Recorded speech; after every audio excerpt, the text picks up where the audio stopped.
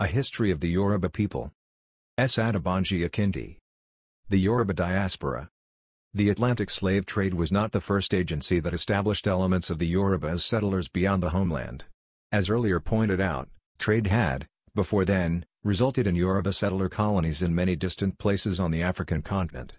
Before, and during, the centuries of the Atlantic slave trade, colonies of Yoruba traders lived in Nupe, Hausa and Kanuri towns in the north, in Benin in the southeast, in probably every sizable Asia town in the west, and probably in as far-away places as the Valley of the Senegal in the west and the Valley of the Congo in the east. To these must be added those Yoruba who ended up as slaves in Dahomey in the 19th century. Together, all these amounted to a very sizable Yoruba diaspora unrelated to the transatlantic slave trade.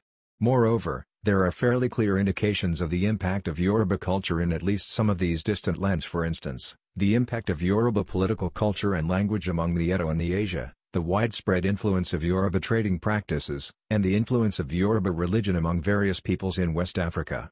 What the Atlantic slave trade did was to lengthen the reach of the Yoruba diaspora beyond Africa to the Americas, as well as to Sierra Leone, and to create extracted and mixed African communities within which the Yoruba culture came to offer very significant cultural contributions. Yoruba people were latecomers to the enforced transplantation of Africans as slaves across the Atlantic Ocean to the Americas. The Atlantic slave trade started in the 16th century, but hardly any Yoruba were recorded in the trade until the 17th century, and these were very few. From about 1750, starting with the beginning of the Troubles in the Oyo Empire, the number of Yoruba slaves on the slave ships began to increase. It then increased rapidly as the 19th century opened, reaching a peak in about 1826, and remaining more or less at that peak until 1850. From about 1850, the number declined and continued to dwindle until about 1867 when the transatlantic shipment of Africans as slaves finally ceased. The total number of Yoruba taken to the Americas as slaves, from the first in about the late 16th century to the last ones in about 1867, has been estimated to be about 1.12 million, representing a little less than 9% of all Africans taken to the Americas as slaves during the 3 centuries of the trade. Of this number, nearly 80% were taken away in the century between 1750 and 1850. Yoruba slaves were taken to most regions of the Americas from the area of Chesapeake Bay in North America to that of Rio de la Plata in South America, as well as to many of the islands of the West Indies. Various sizes of Yoruba slave groups emerged in Virginia, North Carolina, South Carolina, Georgia and Florida in North America, some of the countries of Central America, Costa Rica, Nicaragua, Panama, and others, Guyana, Suriname, Venezuela and Brazil in South America, and Cuba, Saint Domingue, Haiti, Jamaica, Trinidad, Tobago, Barbados, Guadeloupe, Martinique, St. Lucia, etc. in the West Indies. In only 3 of these destinations, namely, Saint Domingue, the large island of Cuba, and the province of Bahia in Brazil, did Yoruba slaves constitute sizable percentages of the total numbers of African slaves. Estimates of Yoruba arrivals in these 3 destinations vary. According to recent estimates, a total of 700,000 African slaves were received into Saint Domingue, of whom about 173,000 originated from ports on the Bight of Benin, that is, the coasts of modern western Nigeria and of the republics of Benin and Togo. Of the 173,000, about 25% to 30% or 43,00057,000 were Yoruba. An estimated total of about 564,000 African slaves were taken to Cuba, about 85% of them during the 19th century alone. Since for some years of the 19th century, the Yoruba constituted the largest single ethnic group being exported from the coasts of West Africa, slave imports into Cuba contained large numbers of persons of Yoruba origin. It is estimated that about 12% of Cuba's African slave imports were of Yoruba origin, that is, roughly 68,000. The Portuguese colonies in South America, which by 1822 became together the independent country of Brazil, were the destination of some 3.5 million African slaves, imported from about 1550 to about 1850 to various parts of the country. Of these, about 25%, that is, about 850,000, originated from West African ports, the rest from West Central Africa, the area of the Congo and Angola. The coast of West Africa was known among Portuguese slave traders as Mina Coast, and therefore, all slaves coming from West Africa were called the Mina in most parts of Brazil. It was not until the last quarter of the 18th century that Yoruba slaves began to be significant in Brazilian slave imports. From 1800 to 1850, The total number of Yoruba arriving in various provinces of Brazil rose much higher than before, and from then on the group name Mina came to be applied specifically to the Yoruba slaves in most parts of Brazil except in the province of Bahia where they were called Nago. The name Nago is believed to be derived from Anago, a common name by which Yoruba people were known among Dahomey and other Asia people, from among whom many slaves came to the Americas in general, and to Brazil, long before the arrival of the earliest Yoruba slaves. In spite of the considerable increase in Yoruba arrivals, Yoruba slaves continued to be minorities among African slaves in most parts of the country with the exception of the province of Bahia. In the province of Bahia, the Yoruba became the largest group of arriving slaves from about 1800, because Bahian slave carriers came to concentrate much of their traffic on the ports of the Yoruba coast. It has been estimated that a total of 439,000 Yoruba slaves were taken to Bahia from about 1675 to about 1850. And that about 292,000 of these were taken there during the 50 years 18,001,850. The total Yoruba imports of 439,000 represented about 40% of all African slaves received by Bahia throughout the era of the Atlantic slave trade. In no other area of the Americas did the Yoruba as a group have the level of numerical strength in the African slave community, and freed African community, that they had in the above three destinations. But, as will be seen below, even though they were numerically small in most places, their cultural influence and impact was considerable almost everywhere they were taken. In all destinations to which the African slaves were taken in the Americas, their lives came to exhibit certain common features. First, they were imported and purchased to supply labor on plantations, of sugar cane, tobacco, cotton, etc., in other agricultural pursuits, in processing enterprises, like sugar processing, in the mines, in the ports, in various trades, in commerce, as carriers of goods, and as domestic hands for their masters. Their lives as slaves were tied to these enterprises and to activities ancillary to such, and their quality of life, in shelter, food and other provisions, depended on the particular conditions of their servitude. Secondly, even if any African slaves were shipped to the Americas in boats containing mostly or even only slaves from their own ethnic group or nationality, they invariably were thrown together, in the Americas, with slaves from other African ethnic and cultural groups. Each slave community was thus confronted with the challenge of forging and inventing new bonds of association and identity, drawing on the realities of their situation but, as most studies of the African diaspora would now confirm, every such creating, inventing and forging was informed by the African cultural heritages that the slaves had brought with them. Thus were produced the many variations of African American cultures, or Creole cultures, now existing as very significant contributions to the civilizations of the New World. Of the contributions of the cultural heritage of the Yoruba people to these processes, a fair amount is known today. And the overall assessment seems to be that the cultural impact of the Yoruba people on the evolution of African American or Creole cultures was greater than the numbers of the Yoruba slaves could justify.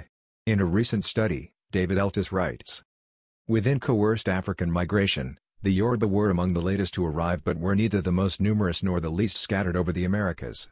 Reasonably precise estimates for other groups will eventually become available, but it is probable that Igbo and some West Central African peoples were larger and more heavily concentrated than the Yoruba, the Igbo in parts of the British Caribbean and some of what have been termed Congo groups in southeast Brazil. Yet the impact of the Yoruba speakers on Creole societies that emerged in many parts of the Americas appears to modern scholars to have been strong and, in the light of the evidence presented here, out of proportion to the relative size of Yoruba arrivals. In comparison, that is, with other African groups, they contributed considerably more to Creole or African American civilization in oral traditions, especially as expressed in songs, religious rituals, stories, proverbs, and so on, as well as in various modes of family and societal structures. The main explanation for this is to be found in the strength of the civilization from which the Yoruba of the New World were extracted and taken away into slavery, its strong family and settlement traditions, its urban orientation, its social and associational traditions, its innumerable cooperative, collaborative and support institutions, its highly developed artistic culture as expressed in the visual arts and folklore, and its strong religion. The view of the Yoruba voiced by Louis-Antoine de Vertoye in 1858 is similar to views expressed by many other foreign observers in that century. He wrote that they were, guided in marked degree by the sense of association. The principle of combination for the common weal has been fully sustained wherever they have settled in any numbers. In fact, the whole Yoruba race may be said to form a sort of social league for mutual support and protection. An additional explanation was the widespread cultural influence which the Yoruba established over much of West Africa before and during the centuries of the slave trade. To the east and west of Yorubaland, Yoruba traditions and myths of origin, and Yoruba ideas of the importance of Ife, early influenced the Edo and Asia. As states and trade grew in these places, the Yoruba language, as would be remembered, developed into a sort of common language, especially for commercial purposes, no doubt a product of the widespread impact of Yoruba trade. The expansion of Yoruba cultural influence reached its climax in the era of the greatness of the Oyo Empire, Oyo being, not only an empire builder and trader, but a mighty carrier of Yoruba culture far and wide. Founded and led by a mixture of Yoruba and Asia elements, the Kingdom of Dahomey minutely mirrored Yoruba cultural institutions and traditions, all of which were later reinforced by Oyo conquest and overlordship. In particular through the Dahomey and other Asia people taken as slaves across the Atlantic, the influence of Yoruba culture was already significant in a number of places, for instance, Saint-Domingue, Haiti, long before the arrival of Yoruba slaves, and considerably assisted the growth of Yoruba cultural influence after that point. The Nagos of Bahia. Bahia province was one of the richest sugar plantation areas of Brazil, beginning from the 16th century. Most of its sugar plantations were established in the area of soft marshy soil known as Reconcavo lying east of Salvador, the capital city of Bahia. Bahia was also important for another cash crop, tobacco. Manioc, or cassava, grown extensively in the province, was the main food for the masses of slaves, freed persons and the poor. Practically every one of the many African ethnic groups of Bahia organized for itself some sort of collective association or parente, the Portuguese word for relative, but the available evidence indicates that the Nago group was the most cohesive, strongest and most influential. Nago Parent groups existed on the plantations, in the remote villages, as well as in the city of Salvador. Many factors contributed to the building of the Nago identity. Of these, the foremost, of course, was the common Yoruba language. Then there were the common religion, Yoruba facial marks, surviving Yoruba personal names, belief in common descent from Oduduwa, and belief in Ife as a common, sacred, ancestral home. Religion gave the whole package a very powerful binder. On the whole, local and lineage deities and spirits common back home in Yoruba land tended to fade away in the slave community in Bahia, giving way and prominence to the pan-Yoruba gods like the supreme deity Olorun, ruler of heaven, Obatala, Ogun, Sango, Ifa, Olokun, Yamoja, etc. The worship of these orisas of Yoruba civilization became known in Bahia as Candomblé.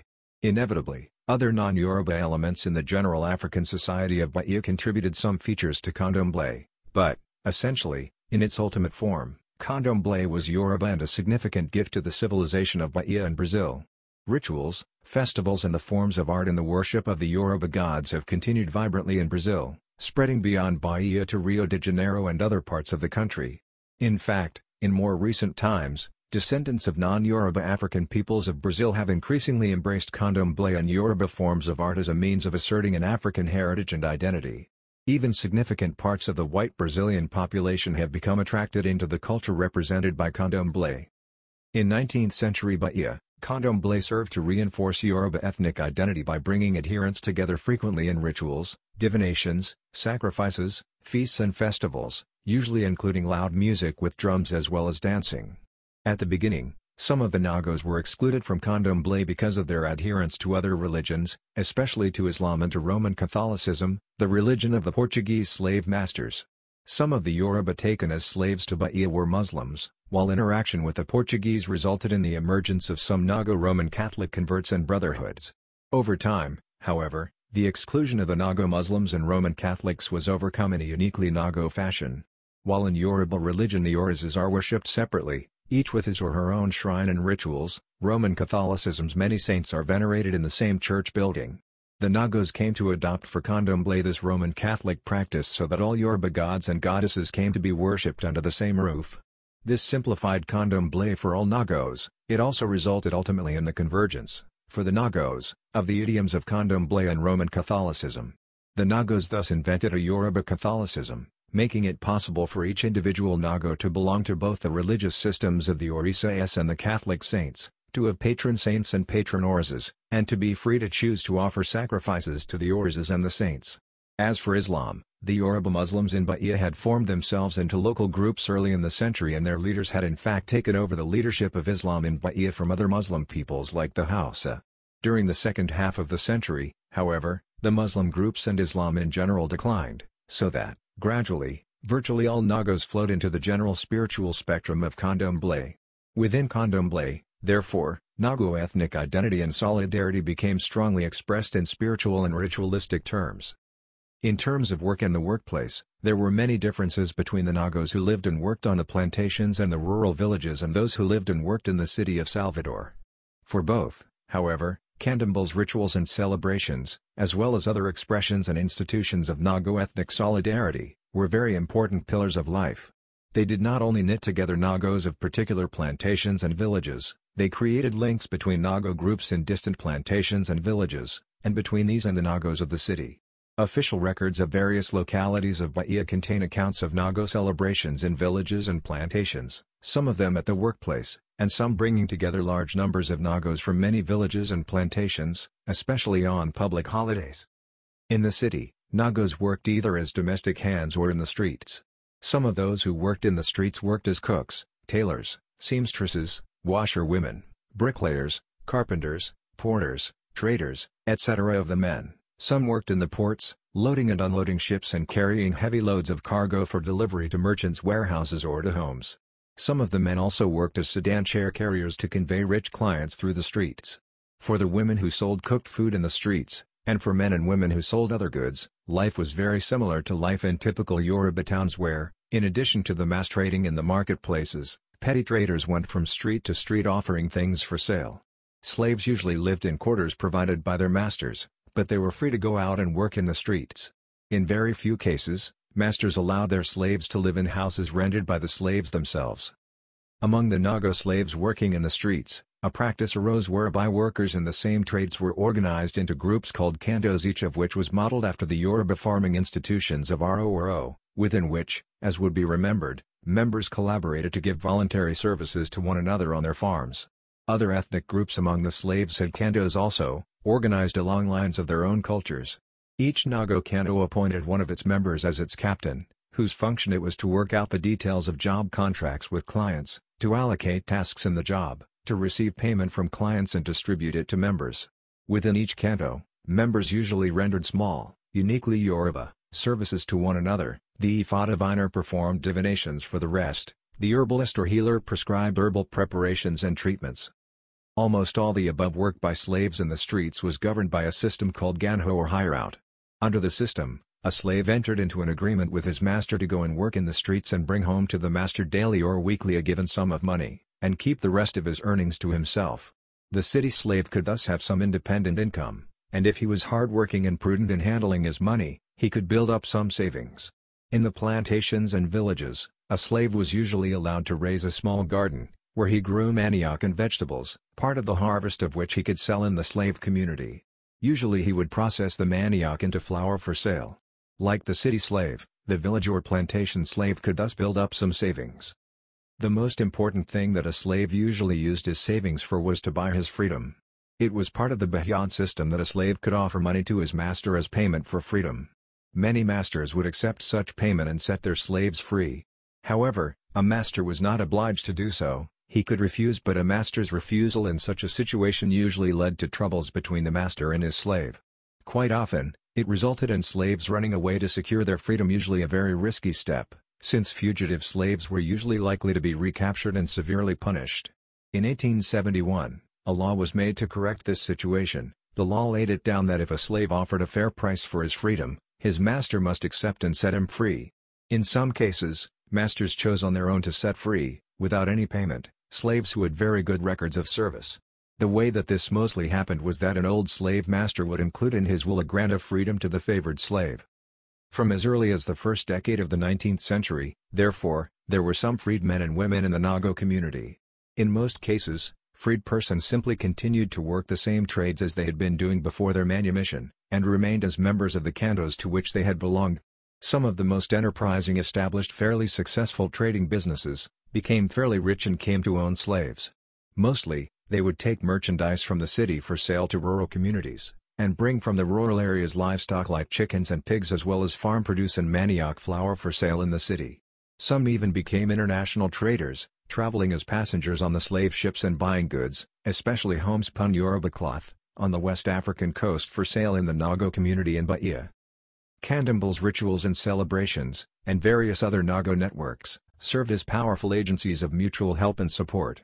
For instance, the Nago slave struggling to obtain his freedom, while slowly saving money for the purpose, also had some support to lean on in the Nago community help through manumission societies known as Juntas de Alfornia. These were credit organizations which provided funds, in the form of rotational loans, to assist individuals to buy their freedom, a sort of Nago version of the Yoruba system of Isusu. The individual would borrow money from the group to supplement his personal savings, and buy freedom for himself. When he became free, he would pay the loan back in installments into the fund. For the Nago slave who was compelled by circumstances to choose to run away from his master, help was usually available also, not only from close family and friends, but, more importantly, from the extended Nago networks, especially if other members of the Nago community were convinced that running away was, in the particular case, justified. Moreover, more substantial forms of resistance to slavery, such as large-scale revolts, were quite common among the Nagos. In fact, the Nagos revolted more frequently, and exhibited much better organization in revolt, than any other African group in Bahia, proof of their more sophisticated networking. In other provinces of Brazil, the Nagos of Bahia became widely known for their revolts, and yet, on the whole, the slavery system and the conditions of the Nagos in Bahia do not appear to have been any more oppressive than one would find among other African slaves in Bahia or in any other part of Brazil. The frequent and massive revolts by the Nagos were therefore apparently a function of their native culture. The typical political life in a Yoruba kingdom and community tended, on the whole, to nurture confidence and a spirit of freedom, and it is significant that many of the young Yoruba men taken into slavery in the early 19th century had taken part in wars in their country, and therefore had come to Bahia with some military training, skills and experience. The first major Nago rebellion on record occurred in 1814, when large numbers of Nagos joined with other ethnic groups, mostly Hausas, in a wide-ranging armed action that attacked parts of the port areas and headed for the main plantation areas, before they were stopped and overcome by troops. Other similar revolts, in which the Nagos allied with other groups, followed. The 1820s witnessed more than 12 violent revolts in which the Nagos provided the leadership and most, or sometimes all, of the activists. Some of these resulted in the burning of sugarcane plantations and plantation headquarters. One in September 1827 burned 10 plantations before it was suppressed. Between 1828 and 1830, the Bahian authorities set up a plan whereby military units were stationed in the plantations, thus protecting them against the Nago revolts. That, however, did not put an end to the revolts, it only shifted them into the city of Salvador itself. In April 1830, a major Nago revolt shook the city. Supplied early in the morning with swords and knives looted from some hardware warehouses, a large crowd of Nagos gathered. Newly imported Yoruba slaves were roused and asked to join. Many did, and the few who refused to join were killed. The large army of rebels then attacked a garrison or police establishment, but they did not have the kinds of weapons that might have enabled them to overcome its defenders. As the fighting raged, more troops arrived, and the revolt was brutally put down. 5 years later, in January 1835, the most serious revolt in Salvador followed. The Nago slaves put much careful planning into this revolt, assisted by some Nago freedmen. Their intention was to strike on Sunday, January 25. Unfortunately for them, however, their plans leaked to the authorities. As they were putting finishing touches to their plans on the evening of Saturday, in the home of a Nago freedman, law enforcement authorities burst upon them. The plotters resisted arrest, and the fighting between them and their assailants spread to the streets, where large numbers of African slaves, overwhelmingly Nagos, responded to the call of the rebel leaders, and a massive crowd surged through the streets, shouting the battle cry, Viva Nago, meaning, Long live the Nagos. Attacks on police stations, military barracks and other institutions of government followed. Unable to take any of these, because they did not have guns, they then made a bid to reach the region of the plantations, where Nago plantation slaves were waiting, according to arrangement, to join them. But before they could get far, the militia intercepted them. Fighting the well-armed troops as best as they could, the rebels were finally scattered and suppressed. The Nagos numbered only about 30% of the African population of Bahia in 1835, but their numerical participation in this large revolt of early 1835 has been estimated to have been in excess of 70%, and their share in the organized leadership of it was nearly 100%. In the trials that followed the revolt, almost all the dozens of the ringleaders found guilty and convicted were Nagos, 3 were Hausas. Of its foremost leaders, 4, all Nagos, were executed. Most of these revolts were led by city slaves, but the Nago networks made it easy for plantation and village slaves to be quickly involved. Some of the freed persons among the Nagos secretly or openly assisted the revolts. In some of the revolts, runaway slave communities known as Quilimbos, hidden in the woods, played significant roles. In such places Candomblé usually had a strong presence, and contributed much to the spirit and promotion of revolt. In the 1835 revolt, many of the Nago revolt planners were Muslims, but all of them did what they did as members of the Nago nation and not in the service of religion. By the time of the revolt, the Nagos had become dominant in Islamic leadership in Bahia. Following the suppression of the revolt, Islam and its influence declined among the Nagos as well as in Bahia in general.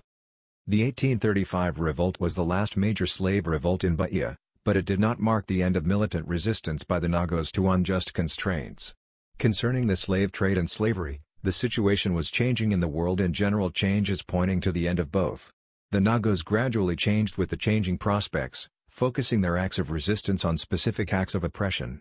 When in 1836-7 the government decided to abolish the cantos and substitute for them government-created work groups, the Nagos, slaves and freed persons alike, resisted so emphatically that all work in the city nearly ground to a halt, forcing the business owners to speak up in support of the cantos, thus forcing the government to give up. This kind of confrontation resurfaced in the 1850s, when the municipal government of Salvador made a law in 1857 demanding that porters in the city be registered, pay an annual tax, and display identity badges on their persons. Led by the Nagos, who constituted a majority of porters, the porters went on strike for a whole week, the first such strike in the history of Brazil, paralyzing business in the city. Again, the business owners, whose businesses were threatened with destruction, brought pressure to bear on the government, forcing it to give up the tax, though not the identity badges. The end finally came to the slave trade in Bahia and all of Brazil, and ultimately to slavery also. The slave trade was abolished in Brazil in 1850, causing any further importation of slaves to Bahia to cease. From the 1860s slavery became the hottest issue in Brazilian politics.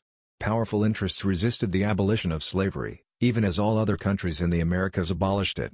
Finally, however, slavery was abolished in Brazil too in 1888. The Lucumis of Cuba. It is probable that some of the earliest few Yoruba people to be involved in the Atlantic slave trade were taken by Spanish traders to Cuba and Saint Domingue in the 16th century. Cuban records of the 1570s mention some Lucumi slaves. As in other places in the Americas, however, it was not until the late 18th century that the Yoruba began to appear in considerable numbers among slaves arriving in Cuba. Then, from the beginning of the 19th century, with the wars going on in Yorubaland, and with Cuba needing many slaves for its expanding sugarcane plantations, the number of Yoruba arriving in Cuba rose very sharply. As earlier pointed out, these increases raised the total number of Yoruba slaves imported to Cuba throughout the centuries of the slave trade to about 12% of all African slaves imported to the island. This means that, even in spite of the high numbers of Yoruba arrivals in the early 19th century, persons of Yoruba descent were always a small minority among persons of African descent in Cuba. Yoruba slaves, and also, later, Yoruba freed persons, were called Lucumis in Cuba and in many other places in the Americas. In Cuba, however, that name appears to have been more intensively and more persistently used. Concerning the origin of the name, there has been considerable debate among scholars. We may discard the suggestion that it came from the name of a Yoruba kingdom called Ulkomi or Alkami, because we know that no Yoruba kingdom ever bore such a name, even though Alfred Dapper mentioned a kingdom of Ulkami in 1668. There has been speculation that it might have arisen from the Yoruba phrase, Olakumi, my friend, with which Yoruba slaves probably identified and greeted one another in the strange and oppressive environment of New World slavery. Whatever its origin, the name Lukumi stuck to Yoruba people in most parts of the New World, and it has been most often employed for the Yoruba people of Cuba.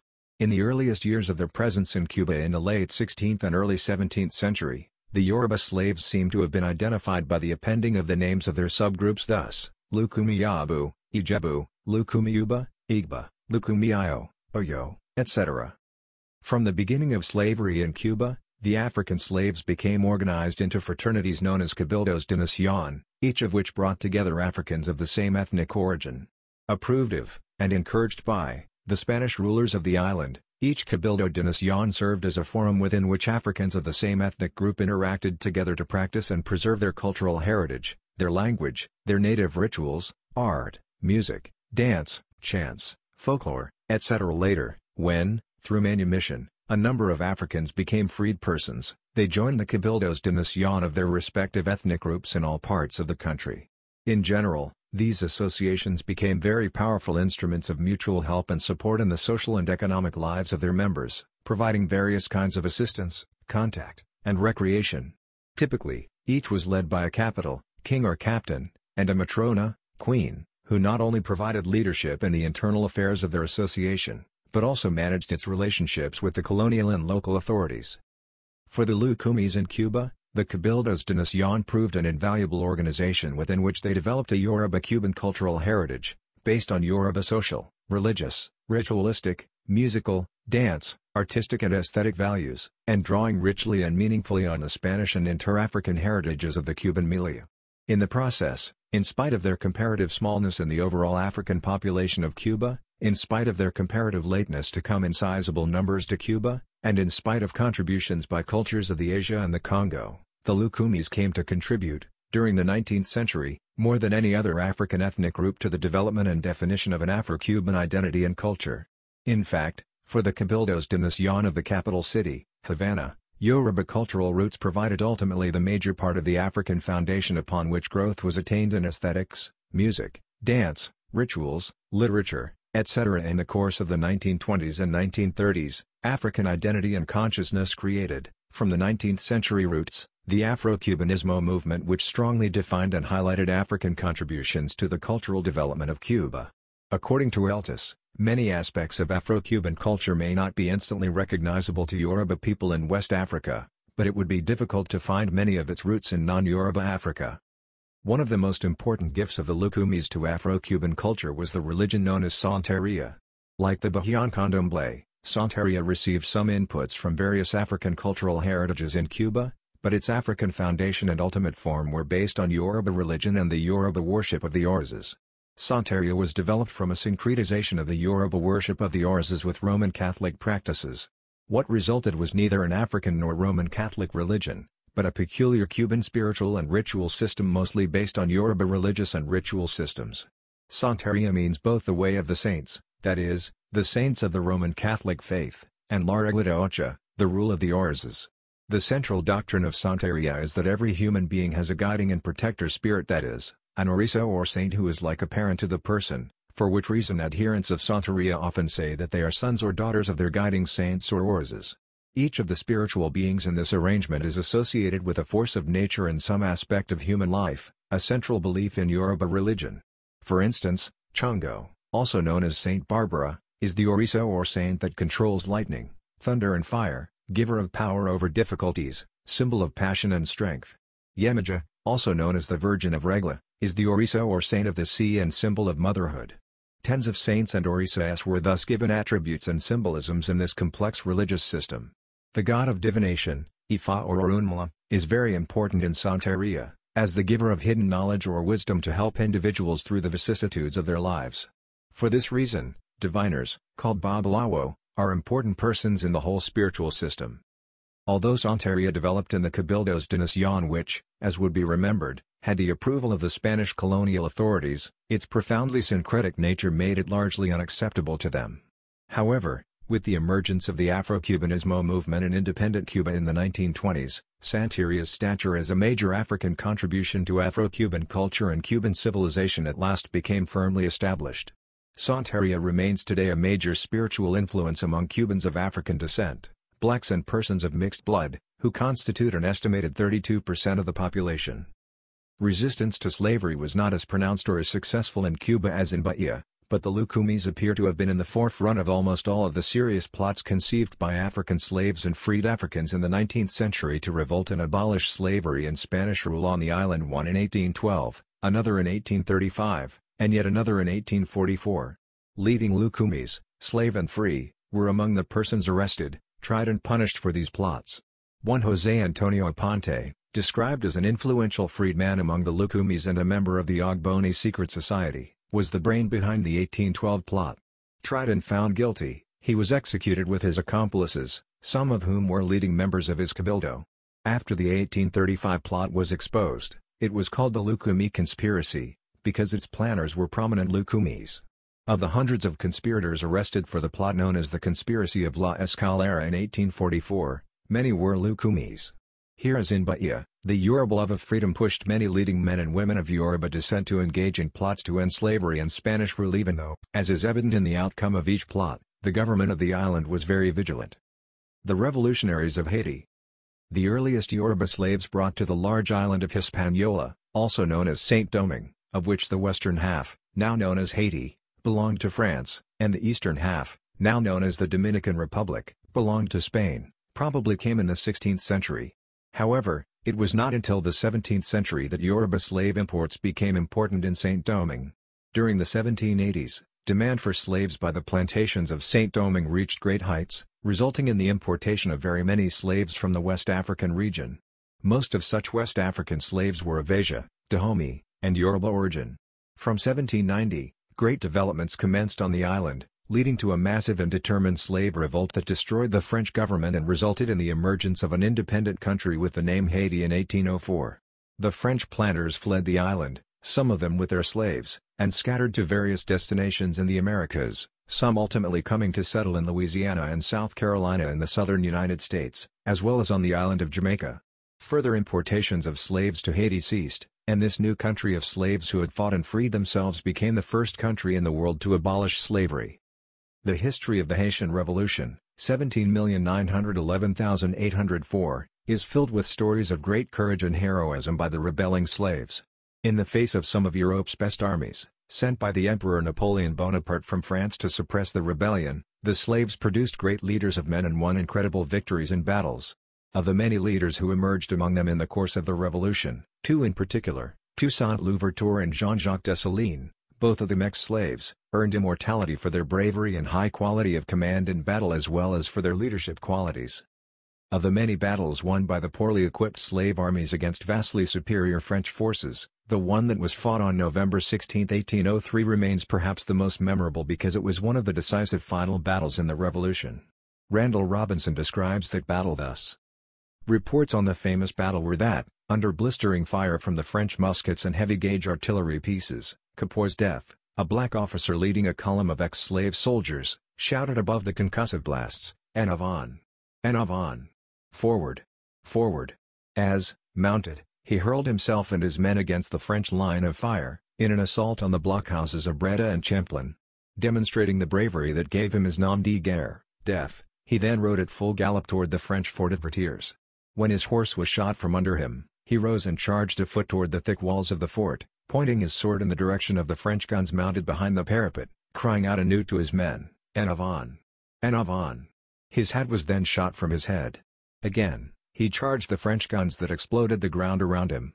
Men fell gut-shot, blood all about. The sounds, sight, and smell of the awful deaths mixed with peals of thundering ordnance.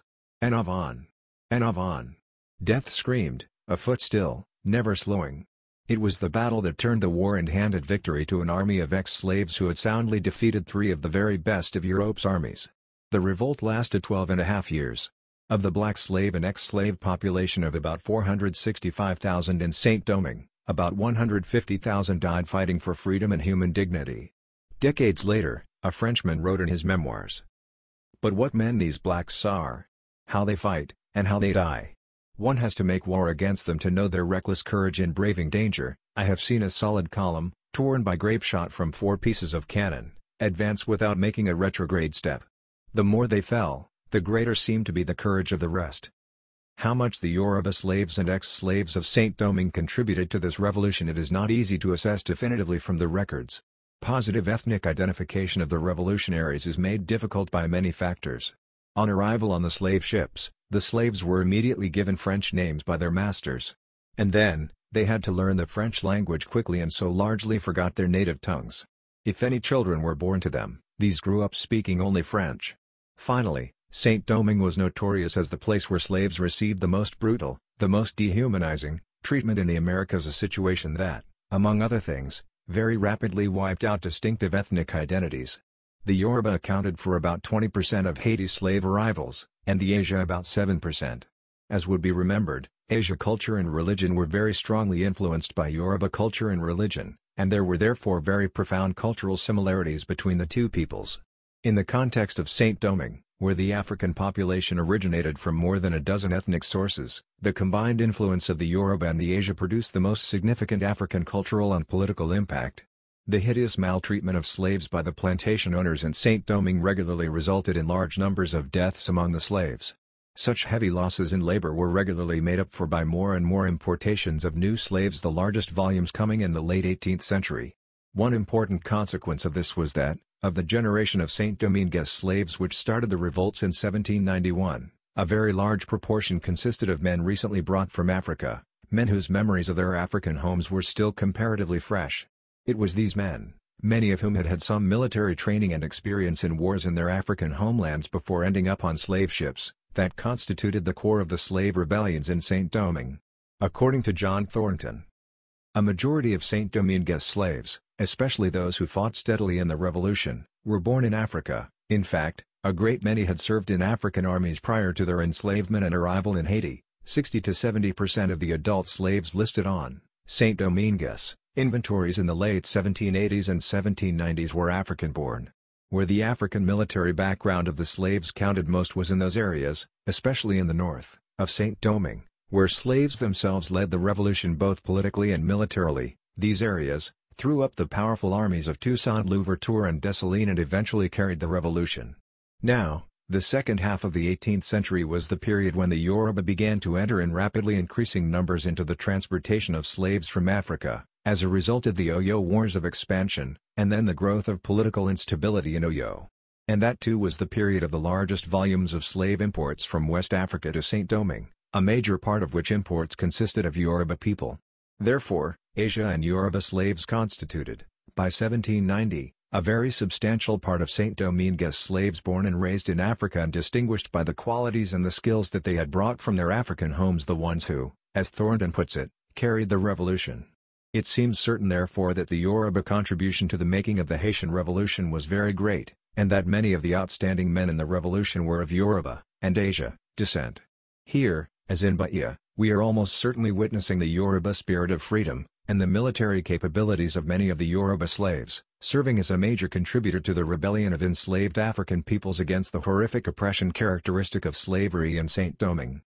In the course of the 19th century, independent Haiti evolved its own Creole culture, drawing upon many African heritages, of which the Yoruba and Asia cultures were prominent. A major feature of the Haitian Creole culture was the unique language. While a small minority of Haitians, mostly the dwellers in the few urban centers, continued to speak French, the overwhelming majority evolved Haiti's national Creole language, which was different from, less French and more African than, the Creole spoken in the other French-owned islands of the West Indies. Today, about 90% of Haitians speak Creole, and about 20% speak both Creole and French. It is in the area of religion, however, that Yoruba impact has been most measurable. Starting from the 18th century, the polyglot African community on the island, seeking to mitigate the vicious harshness of the slave environment, had started to evolve a new religious system, drawing on its various African heritages and, to some extent, on the Roman Catholic religion of the French planters. The new religion came to be known as Vodou. Vodou was derived from the Asia word for spirit, and the form and substance of the religion were adapted largely from the Yoruba and Asia systems of religion, especially the Yoruba worship of orisas, belief in the efficacy of spiritually imbued charms, formularies and incantations, and various types of African sacred music and dance. In independent Haiti during the 19th century, the influence of Vodou increased greatly, bringing its impact to bear on Haitian culture generally in art, music, dance, etc. A significant contribution of Yoruba Asia culture to one of the main Creole cultures of the New World. During the century also, the religious and other aspects of Haiti's culture, taken with them by slaves removed from Haiti at the time of the Revolution, were carried to many places in the West Indies and the Gulf of Mexico and other parts of the southern United States.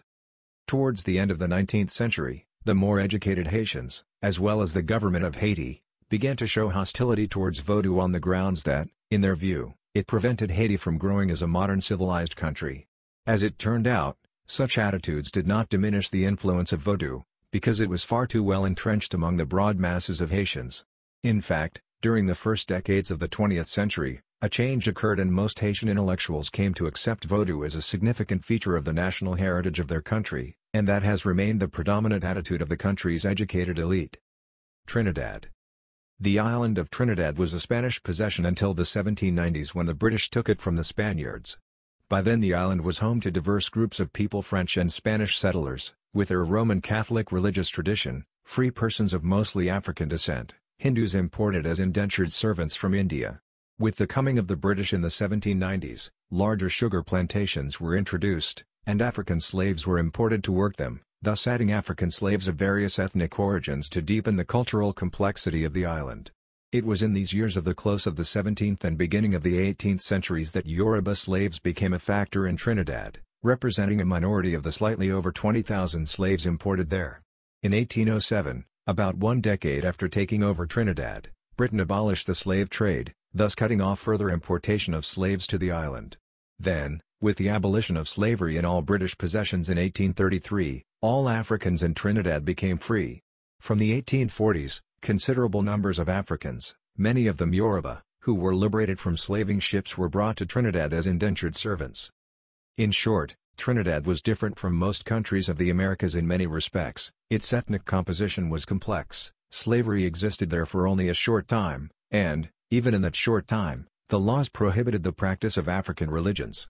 Yet, Yoruba culture did come to have a strong impact on the culture that developed there in the 19th century. In the years of slavery under the British, 1797-1833, the African slaves had to practice their religions in secret.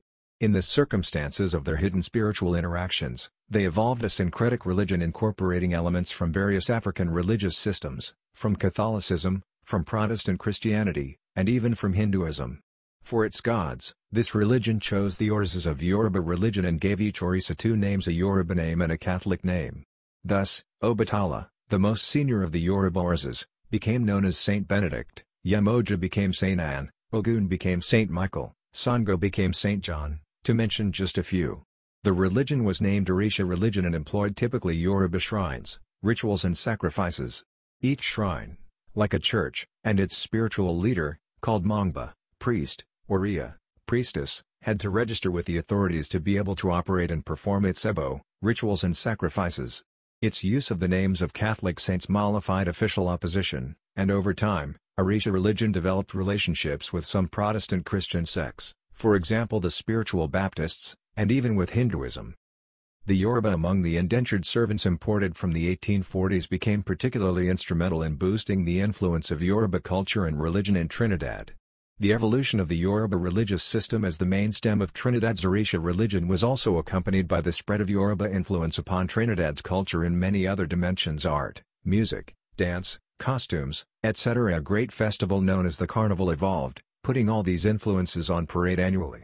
The Trinidad Carnival, still celebrated every year by a broad spectrum of Trinidadians, features festive music, dancing, costumes and personal adornments of West African, mostly Yoruba, ritual and ceremonial traditions, and attracts many tourists from all over the world. The Icus of Sierra Leone and those who returned.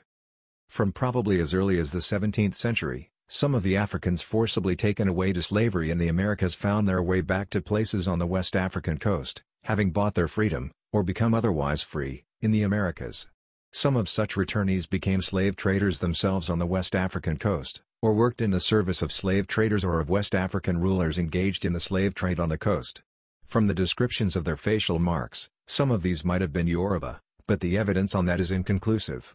However, the number of returnees, better known as emigrants, increased substantially from the early 19th century, and since the Yoruba were among the largest ethnic groups being exported to slavery in the Americas at that time, the Yoruba also came to be a large group among the emigrants. Also, as would be remembered, from the 1820s, the British Navy seized illegal slave ships on the high seas, liberated the slaves being carried on them, and resettled the freed persons in Sierra Leone.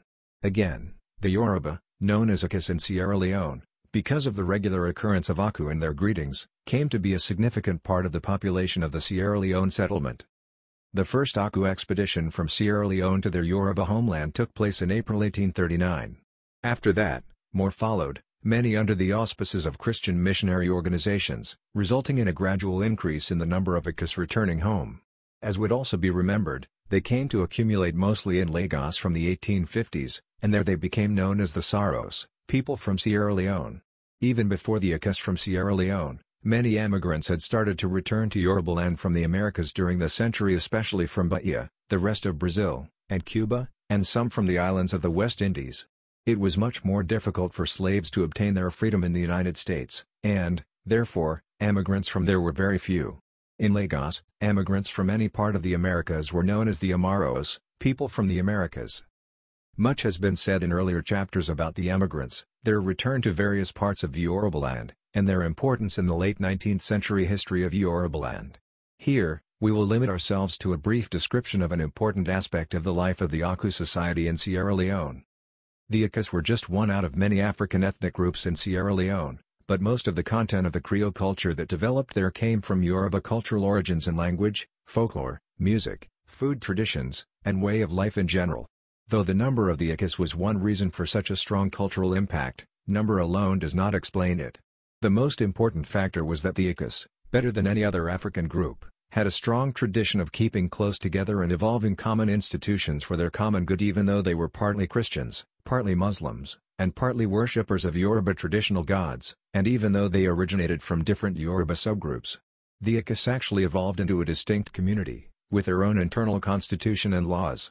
By as early as the late 1820s, they had elected a Yoruba king for themselves, and established laws binding on all members of their group with serious group sanctions for the infringement of such laws.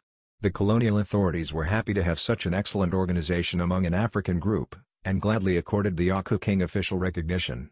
In true Yoruba fashion, the Akas established the tradition of gathering in large numbers for important occasions, such as funerals and weddings, in the lives of members. The Akas also became well known for their spirit of enterprise. Akas joined together to start businesses, especially as traders, and the unity within their group usually gave their businesses a great advantage over other rivals. In the process, many of the leading Akas became quite rich. As a result of all this, the Akas became dominant in Sierra Leone economically, socially and culturally. Summary.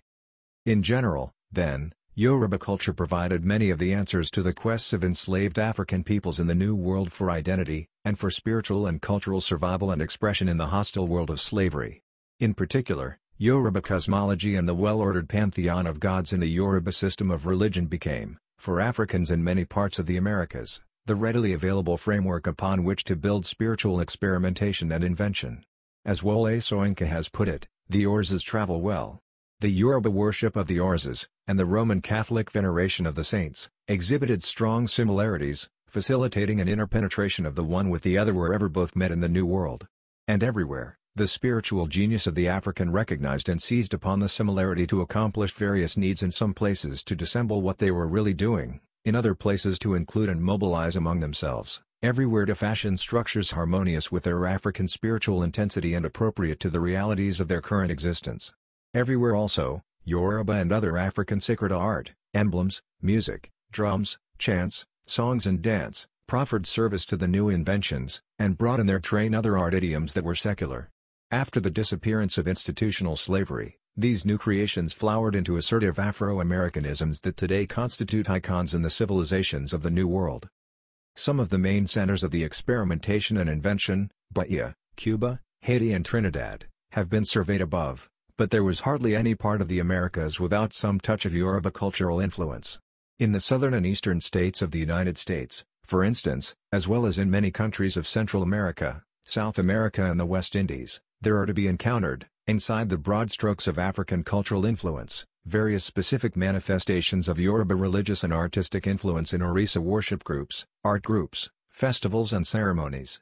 One such emphatic manifestation, named Oyotunji Village, on the coast of South Carolina, has in recent years attracted considerable attention. Oyotunji, meaning Oyo resurrected, founded about 1959, is a bold creation of a traditional Yoruba town, complete with an Oba and chiefs, Ogboni society, priests and priestesses, shrines and rituals of the Orzes, sacrifices, seasonal and annual festivals, Yoruba music and music groups. In the years after Nigeria's independence, chiefs of Suriname in South America took steps to establish contacts with the Palace of Ife, the place universally known as the ancestral source of the Yoruba people and Yoruba civilization. Some scholars have traced survivals of Yoruba influence on the art, music and speech patterns of African Americans of the southern states of the United States, for instance, in certain types of houses common in African American culture in places like Alabama, South Carolina and other parts of the Deep South. The contemporary popularity of Yoruba clothing styles, Agbada, Desiki, Buba, Iro, Hala, Fila, among African Americans, the African American Juba dance, the influence of Sango sacred music and drums on African American music, the common occurrence of adapted Yoruba folktales and African American folklore, and many others. Conclusion. The Yoruba part of the African diaspora, then, represents, culturally, its most vital, most measurable, part. In a recent study of Yoruba civilization and the powerful and widespread influence of the Yoruba diaspora in the Americas, Augustine Aguayal states. According to Matori, since the 19th century the Yoruba nation has risen above all other Afro-Latin nations. It is preeminent in size, wealth, grandeur, and international prestige. It is studied, written about, and imitated far more than any other, not only by believers but by anthropologists, art historians, novelists, and literary critics. Aguayal adds that the Yoruba distinguished themselves in the diaspora by their unity and personal traits as a distinct ethnic and cultural group, and then he quotes Dr. de Vertoy, who wrote in the 19th century that the Yorubas deserve particular notice. They are a fine race, their houses neat, comfortable and kept in perfect order within. In character, they are generally honest, and in disposition proud, and even haughty. Manifestations and expressions of Yoruba cultural heritage in the African diaspora, then, have received increasing attention since the late 20th century, just as studies of Yoruba civilization at home in West Africa have intensified. What all this seems to point to is an advancing transatlantic development of major significance in the history of black people.